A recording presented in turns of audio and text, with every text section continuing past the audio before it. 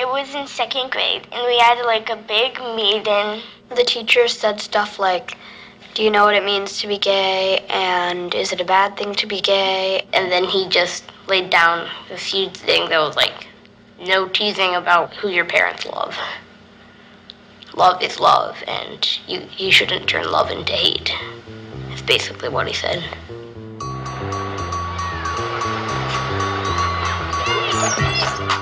A lot of kids in our school, they know the word gay because even kindergartners know it. Sometimes people at my school call each other like gay or something like that when they're angry at them.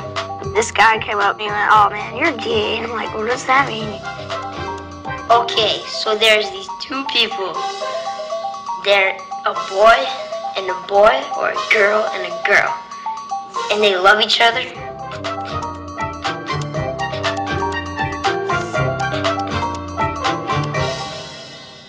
There's a boy teasing me for having gay dads. Oh, do you think you're gonna be a lesbian? I hope not. We don't use gay like 1, 2, 3, 4, 5, 6 every 7 seconds. But we will like say it sometimes. I wish more teachers could elaborate on it and talk about it more instead of like 2 sentences and then dismiss the subject. Teachers don't like do nothing. Like if I get bullied, they'll help me, but not in the sense that they're teaching the other kid not to do it. That stuff lasts forever. It stays in their minds and it haunts them. So I think that it should be not accepted and it should be addressed immediately.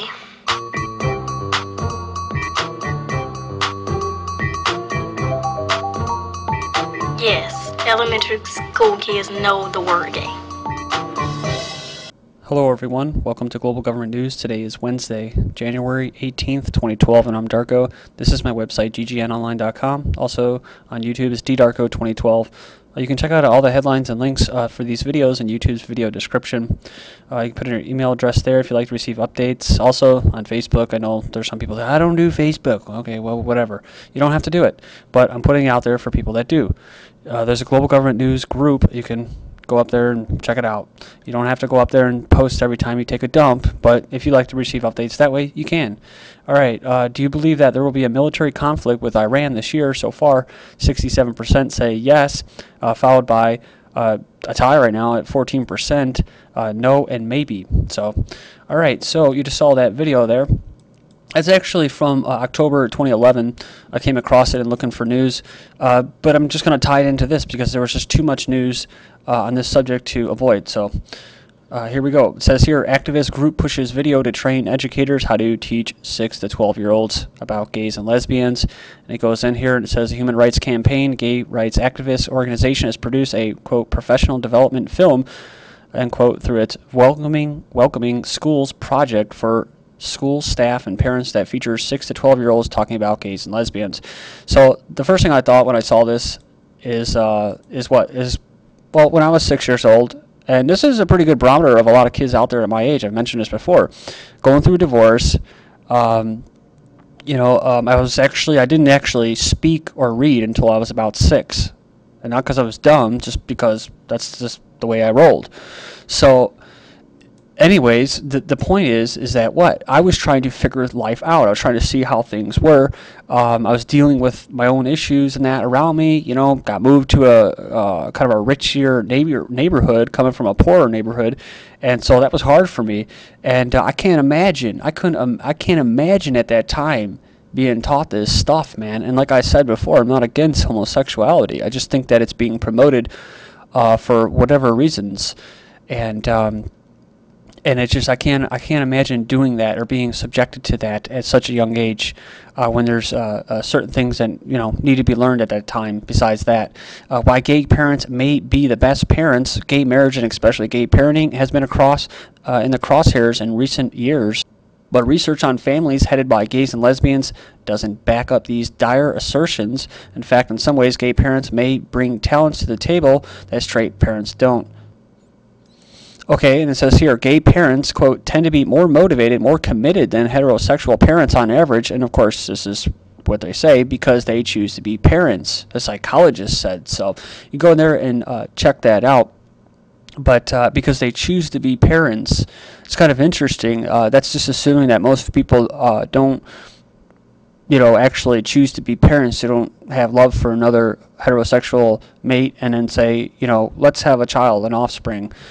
But no, it's always because of what? Oops, it's an accident. The condom, there's a hole in the condom. It was a defective contraceptive, and the pill didn't work. Oh, damn it. It's a mistake. So we're all mistakes, I guess.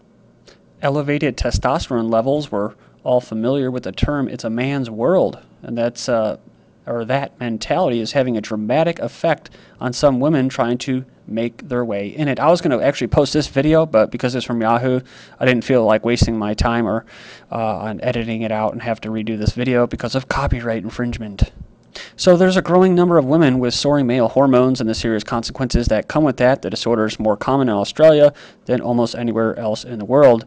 Unusual fits of rage, emotional slumps, and even physical changes are all symptoms that are too often brushed over as stress or the side effects of a busy life. And they're talking about seeing massive jumps in women with high male hormone levels, dangerously high amounts of testosterone that are not injected, like some athletes in the UK. Remember that report about this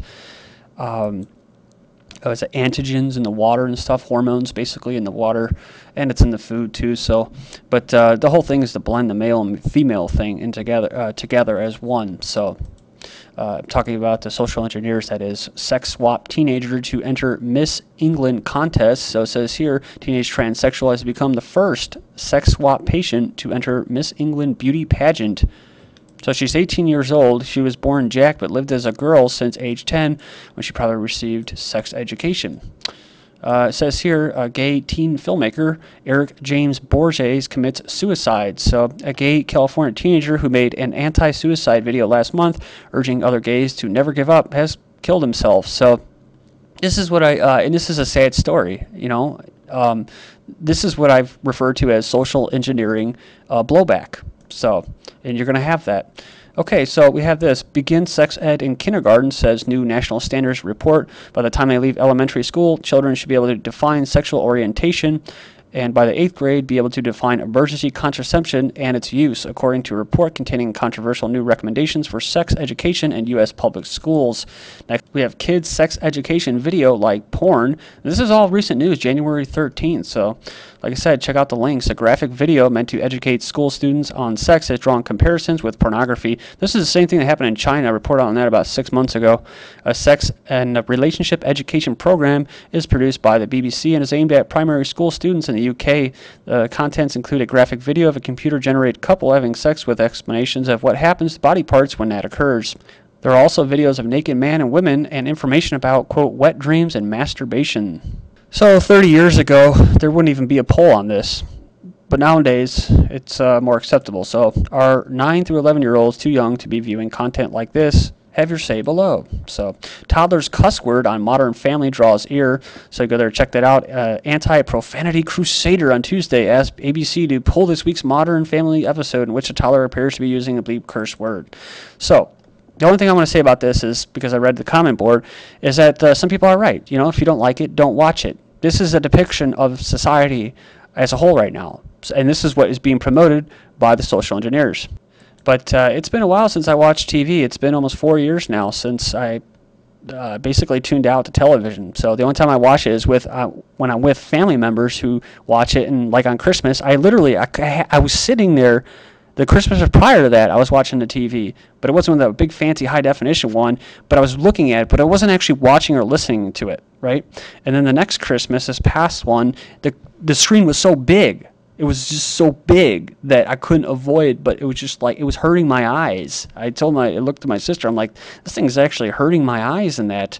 But they're all used to it. They're totally used to it. But it's a bunch of high definition programming is what it is, brainwashing, embedding programs in you. So I would say just tune out. It says here, now shy children face risk of being given mental health drugs with 650,000 youngsters already on Ritalin. Experts fear widespread use of powerful medication. So it says here, children who are shy or considered moody run the risk of being diagnosed with mental illness. So, and given powerful drugs like Prozac, psychologists have warned. Experts say mental health diagnoses are likely to increase from 2013 as new guidelines on the definition of mental illnesses are being drawn up in America and are likely to be replicated in Britain. So where are these new guidelines being written? Well, usually it's done privately by the social engineers, and then they lobby and they use the government and they use liberal people and the government to push this type of policy. So just imagine in 1986.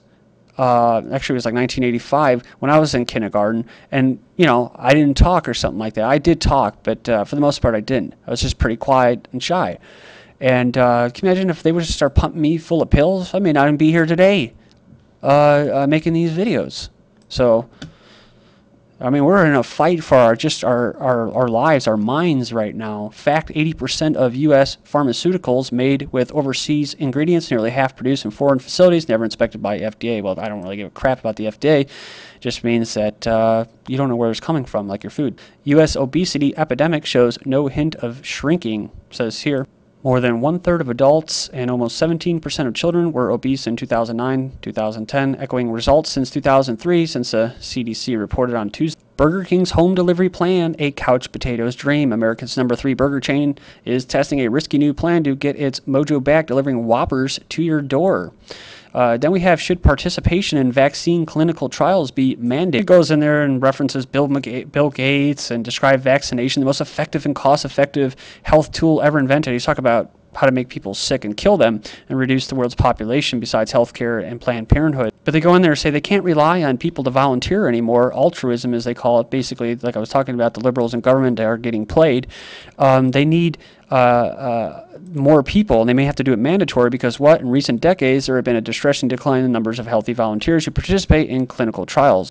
They say the decline has the potential to become a key rate-limiting factor in vaccine development. So that's why they go to Africa, to Bill and Melinda Gates Foundation. I mentioned this before with their white vans, and the mothers run the opposite directions, but now they've actually changed their tune, and they'll actually, at gunpoint in some countries, they'll vaccinate at gunpoint. So that's probably what they're talking about when they say mandatory. So these eugenicists come to the conclusion that mandatory involvement in vaccine trials is therefore perhaps more akin to military conscription, which I'm sure deceased anarchists are rolling over in their graves hearing that. And then we get into utilitarianism, the lesser of two evils.